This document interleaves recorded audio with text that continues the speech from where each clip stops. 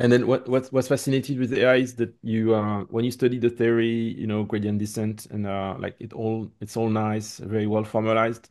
And then first thing people do, like practitioners do, is they train a model in that way, then they remove the last layer, then they replace it, then they fine tune, and you're completely outside of theory. Like the fact that it works is like it's just completely empirical.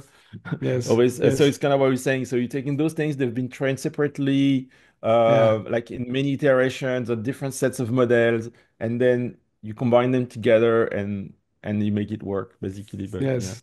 Yeah, yeah, it's kind of like if you think about evolution and genetics, so it's like humans have like a kind of shared design, but then we kind of all evolve in our own way. And that's also why for me it's difficult to imagine this like thesis of like one blockchain is gonna eat them all or one AI model is gonna eat them all. Like we always have that fantasy because we are actually, and I think you are very well placed to know that we are biased by social networks. Because social networks have that very weird specificity, which is once you have a network effect between